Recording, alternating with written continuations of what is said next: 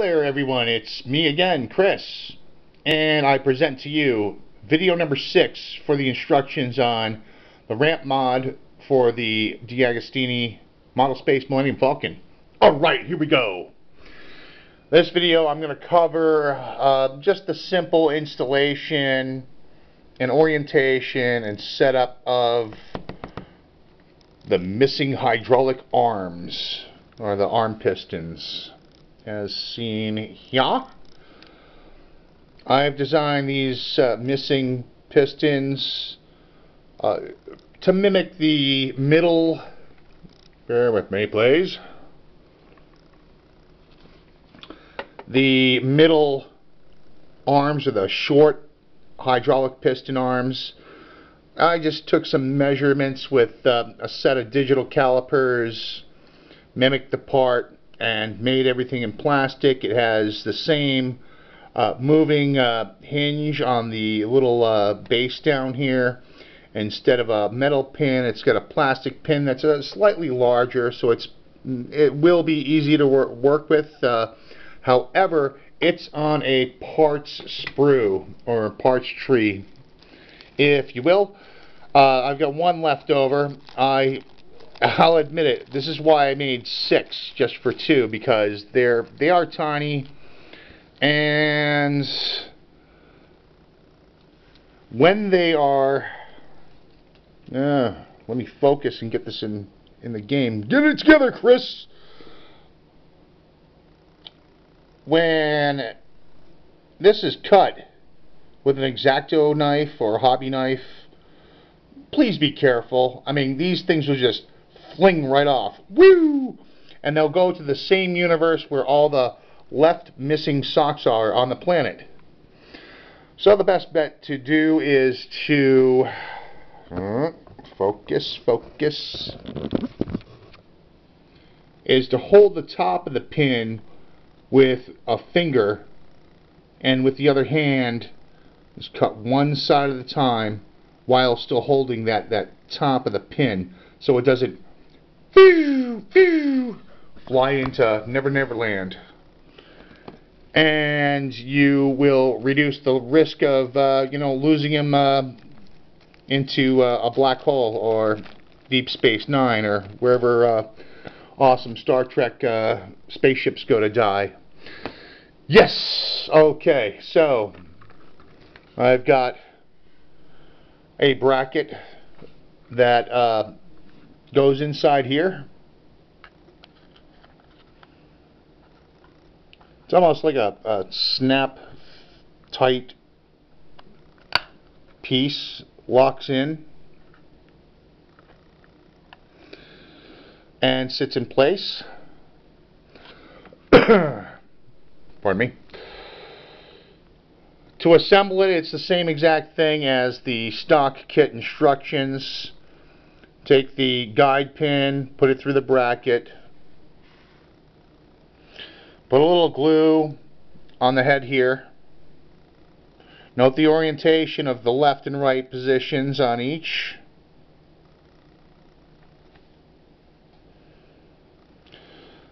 Because we want to have them to at least face the if I can focus, bear with me. Okay, when these shorter pistons on the hydraulic arm face out towards the exit of the ramp, and this feature right here should be keyed and facing towards the wall, just like it is in the stock parts. The bottom line is to really have the short little piston arm face forward, outward towards the exit of the ramp, and that'll do you. So once you assemble these, slide these in place, put a little glue on the back, get them to drop and sit level,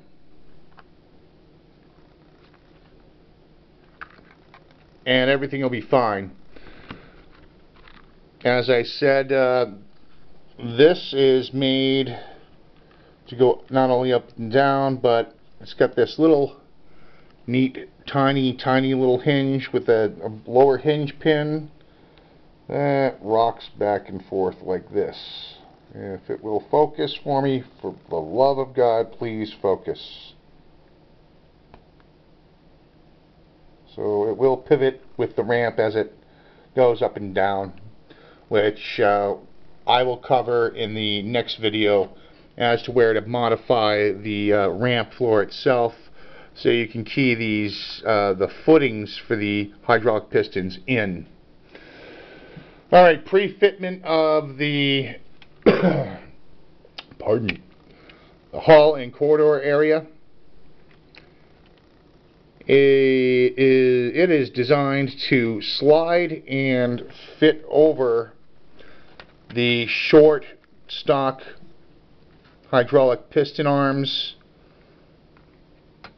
and the outer hallway ramp wall should tuck behind this curved piece right here.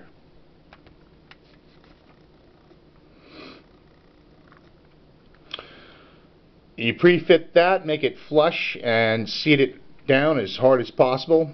And as I said, this is not a direct bolt-on plug-and-play kit, so there may be some required modeling putty, body filler, or gap filling needed to seam and seal together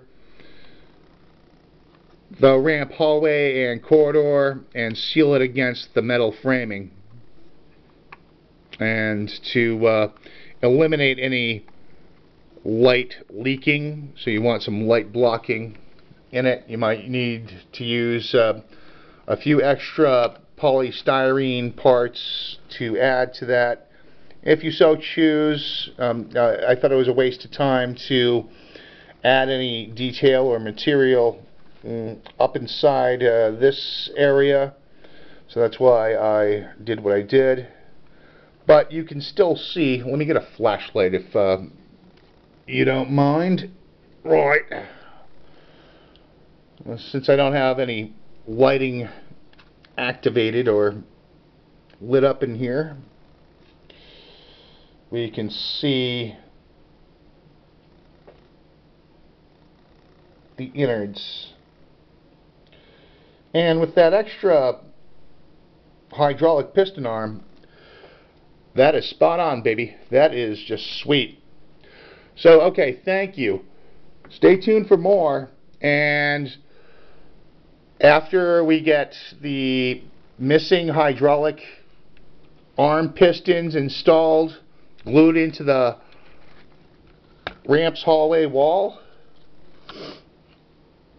and not gluing this in place, of course, because this is why, I will show you guys how to mark the position for the footing for the said missing hydraulic ramp arm pistons, and where to cut on the ramp floor itself so you can seat them in, glue them in so they'll move just like this, along with the existing two. Alright, so that's upcoming in video 7. Yes! Maybe some more exciting gluing will happen. Who knows? Stay tuned for more. Alright guys, thanks again. Bye.